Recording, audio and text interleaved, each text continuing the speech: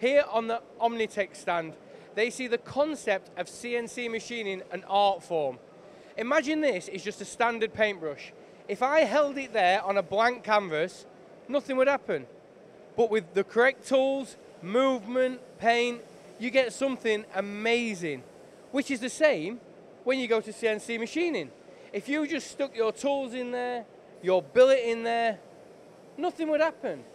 But with the movement and the programming, you can essentially create art. The final product is art. We don't always need to look at programs as just ones and zeros. Looking at this and looking at the picture behind me, I would say I'm an artist, and all machinists out there are also artists.